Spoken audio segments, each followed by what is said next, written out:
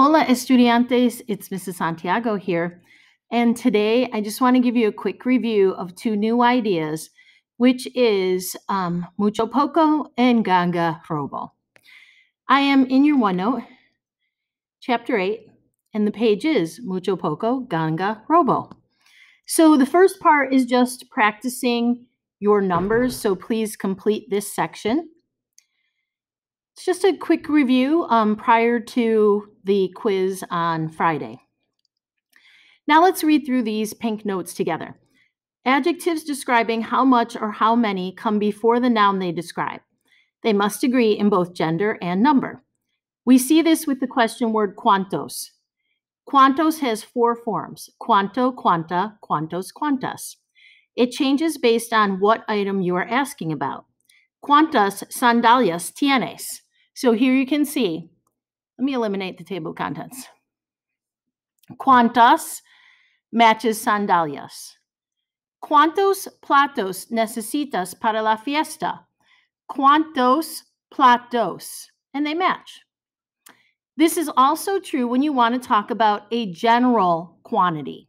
So if you have a lot, you would say mucho. Okay, so this is a lot, general quantity. If you have a little, you are going to say poco. Okay, please note that these are quantities. Some of you confuse mucho with muy. Muy goes before an adjective or an adverb, and it means very. It's a qualifier, not a quantity.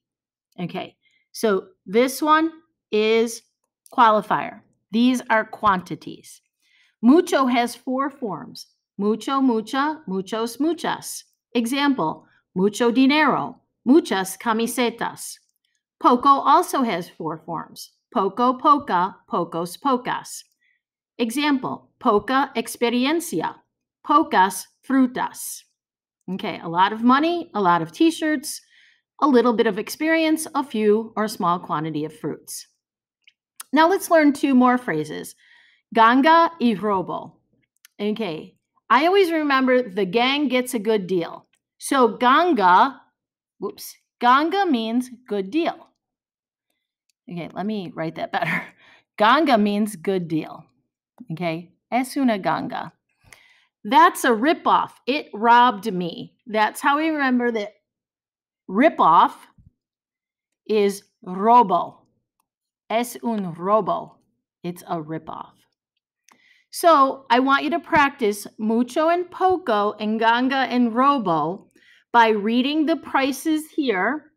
And then you have to do one of the first two columns checked and a checkbox in one of the two second columns. So it's either mucho dinero or poco dinero.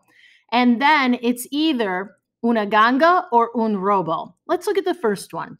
La camiseta cuesta $110. So you do have to know what this is to figure out if that is a lot of money. And then there's the price, $110. $110 para una camiseta es mucho dinero. Es un robo. Okay, so you have 1, 2, 3, 4, 5. You have 5 of them to complete on your own. And all you're doing is checking one of the first two boxes and one of the last two boxes. Okay, guys, again, mucho, poco, ganga, robo. That's your focus on this page. Gracias.